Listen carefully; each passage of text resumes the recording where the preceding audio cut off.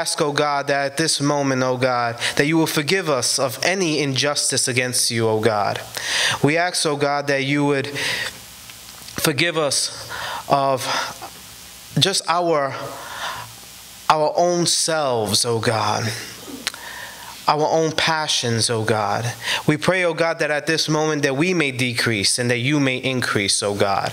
I pray, O God, that you take control of my tongue, O God, and that you speak freely, O God, through my mouth. In your precious and holy name I pray. Before I start today's sermon, the original title of this message was Living Words. And when I was with my wife yesterday, and I like to preach to my wife before any sermon, and I was with her, she related to me. She says, those are actually two sermons. So for the sake of you guys, I have split this sermon into two parts. So today is Living Words Part 1. Next time I'm up here, I will give you Living Words Part 2. And maybe they'll give you some time to digest what I'm about to tell you.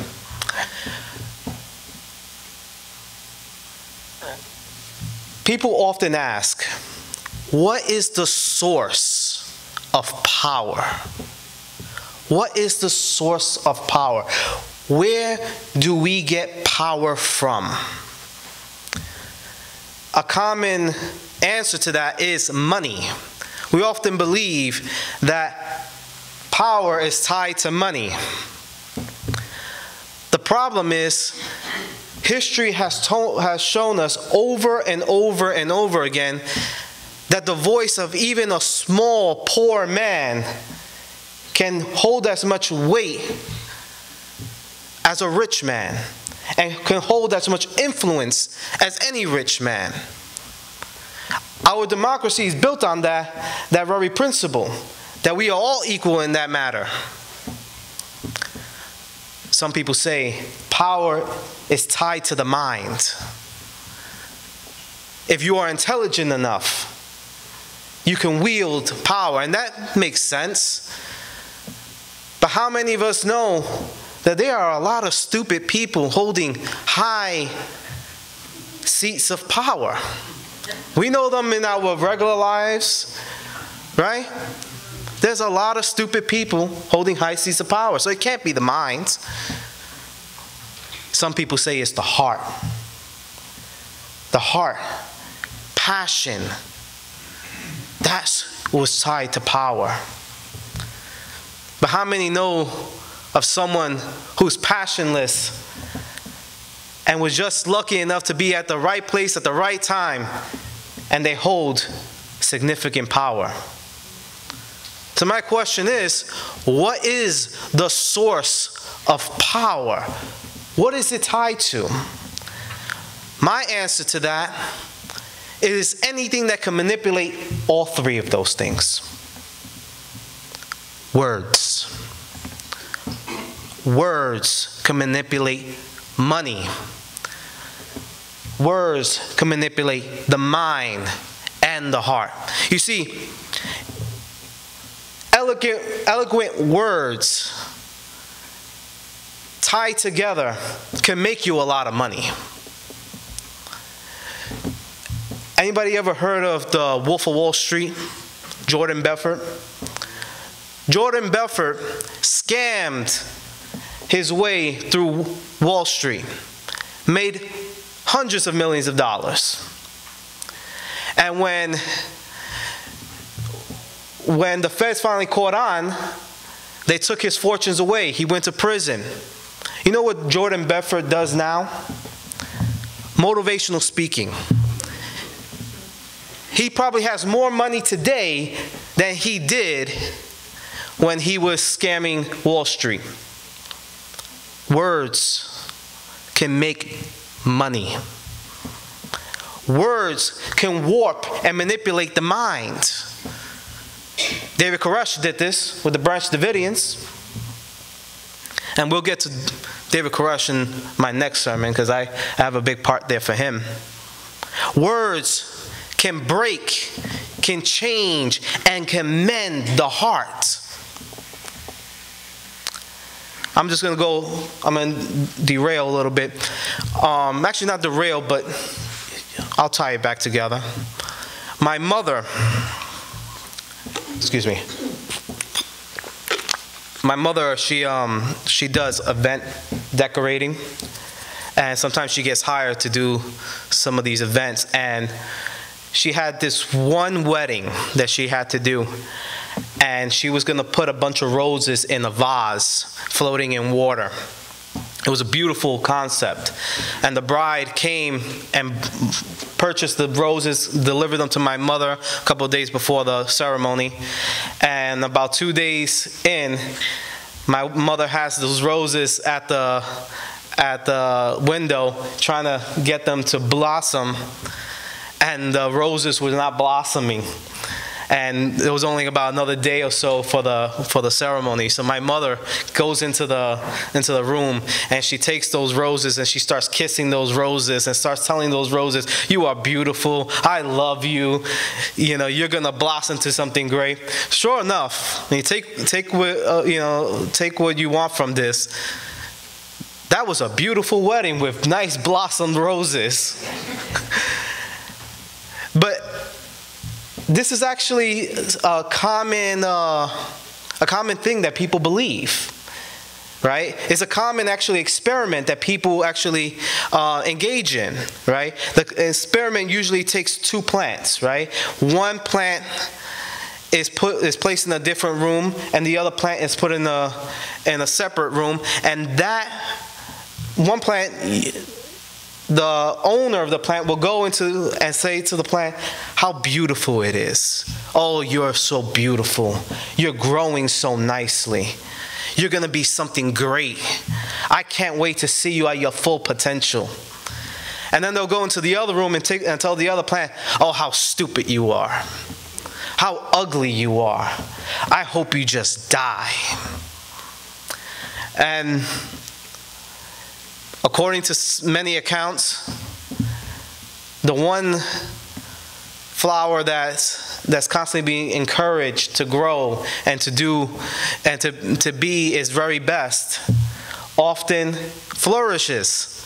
And the one that's constantly being brought down is the one that begins to decay and becomes and dies. The power of words. The power of words. That's what it makes me think of. Words are the most powerful thing that a human can possess. I just told you the three things that it can manipulate. Words inspire thought.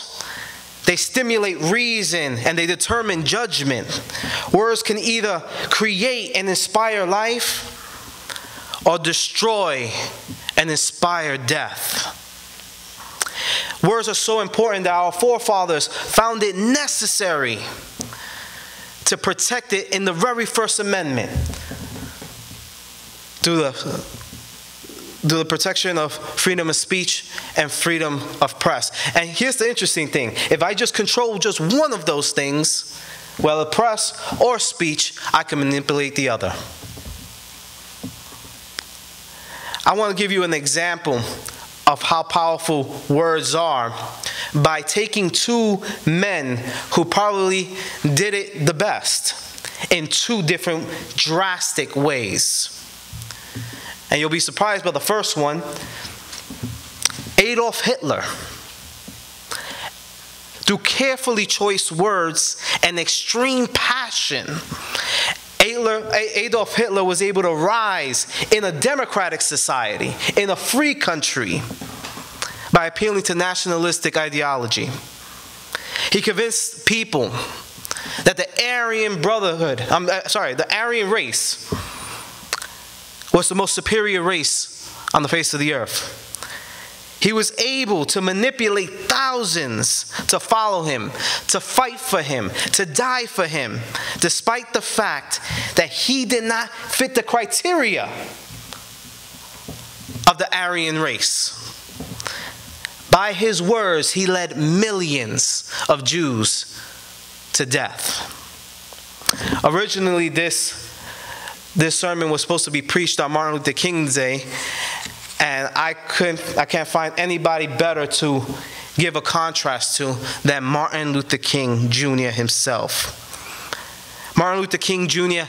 helped inspire social and political revolutions without ever picking up a weapon or ever submitting to violence, but just using words. Through his words, Martin Luther King inspires generations to come, and still, his words continue to do something to us. And it did something the very moment he said, "I have a dream." And just a little excerpt from that speech that I love the most. "I have a dream," he says, "that my 4 little children will one day live in a nation where they will not be judged by the color of their skin, but by the content of their character." Dr. King understood the impact of his words when he said this very thing. Our lives begin to end the day we become silent about the things that matter. Words are powerful. And though Dr. King's life was cut short, his words continue to impact our social, political, and justice systems.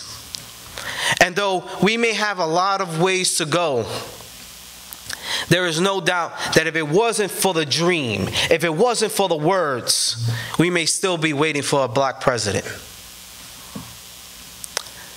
God spoke life into existence. The Bible doesn't say that God stood around his workshop for 1,000,000 years and said, and drew out the plans of the universe. No, the Bible says in Genesis, God said, "Let there be light," and there was light. God said, "Let us separate the waters above from the waters below." God said, "Rise from the waters, dry land." God said, "I'll put the moon here and the sun here and the stars here." God spoke, and birds filled the skies and the fish filled the seas. And God spoke, and suddenly beasts roamed the earth. And God spoke, and man was created. There is something powerful about words when they can create. But it is also something powerful when it can also destroy.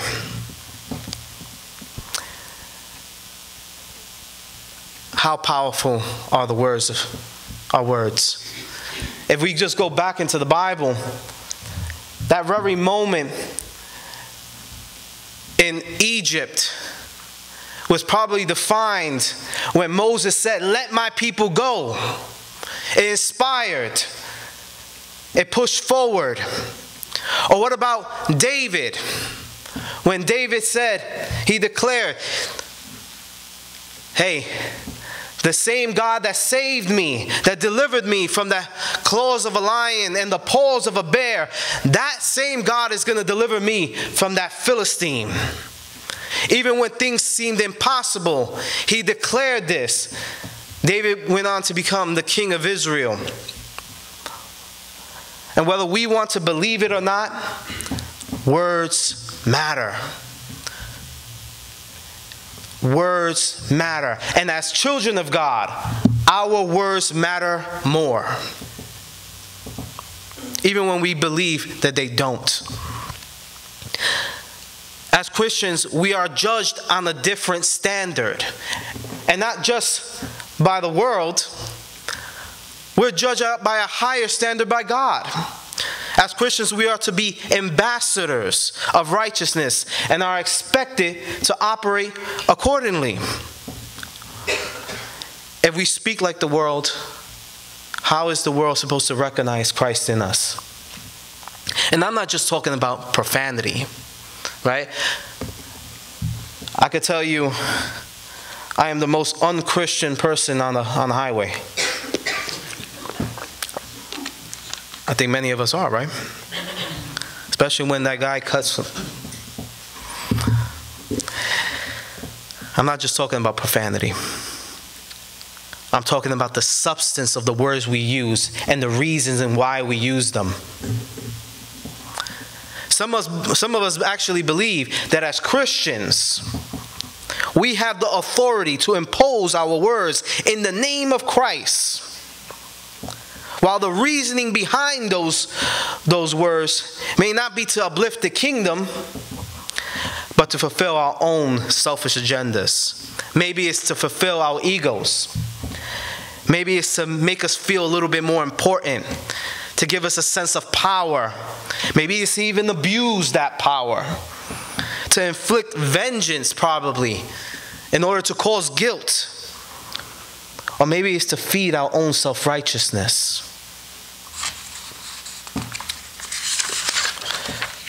Words are like seeds. And you're either going to sow wheat or you're going to sow weeds. So what words are you sowing into your neighbor's life? What words are you sowing into your friend's life? What words are you sowing into your marriage? What words are you sowing into your children's life? What words are you sowing into your own life? Our words don't only just affect the people that we direct them to, but it also affects the people that are indirectly associated with that person. Deep-rooted words can affect communities and families for generations. I want to read something from Matthew 12:33-37. It's a little lengthy. I'll try to do as best as I can. Either make the tree good and its fruit good, or else make the tree bad and its fruit bad. For a tree is known by its fruit. Broad vipers, how can you, being evil, speak good things? For out of the abundance of the heart, the mouth speaks. A good man out of the good treasures of his heart brings forth good things. And an evil man out of the evil treasures brings forth evil things. But I say to you, for every idle word men may speak, they will give an account of it on the day of judgment. For by the words you were justified, and by your words you will be condemned. There's power in words. I want you to hear this. Let this one sink. Words are a manifestation of the condition of the heart. What we fill our hearts with is expressed through our mouths and only confirms what we entertain in our lives. So what language are we speaking in? Are we speaking in the language of death, as in the same concept of the plant? What are words of death, though? Very simple. Words of death are anything designed to destroy, divide, and deceive. It is the language of the world that we know and that we live in. It's survival of the fittest. The language takes its root and is watered through sin. Matthew 15:11 says, what goes into someone's mouth does not defile them, but what comes out of their mouth, that is what defiles them. When we express negative words and opinions onto others, we can alter their perspective of the world around them. We can affect their thought process and their reasonings. We can contribute to a poor life choices and negative behavior. We can destroy someone's self-worth and self-esteem. More importantly, we can keep them away from the cross and salvation. Well, that sounds a little too harsh, right? That can't be me. That words of death. That's not something that I could be associated with. Maybe we don't even realize that we're doing it. And I'm just going to run through a couple of things, and you think to yourself, maybe this relates to me. Have you ever gossiped about your neighbor? Have you ever said something that you regret out of anger? Have you ever lied to protect your own interest? Have you ever passed judgment without knowing the facts? Have you ever deliberately caused someone guilt, shame, and pain through your words? Have you ever laced your words with discrimination either against race, religion, gender, sexual orientation, etc.? Have you ever laced your words with profanity in front of others in order to engage in conversation? Have you ever diminished someone's self-esteem and self-worth by constantly criticizing and magnifying their faults and flaws? I'm not talking to anybody here, right? It's safe to say that most of us maybe have at least one of the things, or if not most of the things, that I just explained. It is not only the words that we direct at each other that we are communicating in the language of death, but it's also the words that we direct at ourselves. How many of us have said this to ourselves? God, I'm ugly. I'm not smart. I'm not talented. I'm a failure. I'm not good enough. I hate myself. I can't. I'm disabled. I'm too sick. I'm too young. I'm too old. I'm not worth it. I should have never been born. Somewhere in life, someone spoke these terrible words to you, and you decided to repeat them. When you are doing this, you are engaging in self-destructive behavior.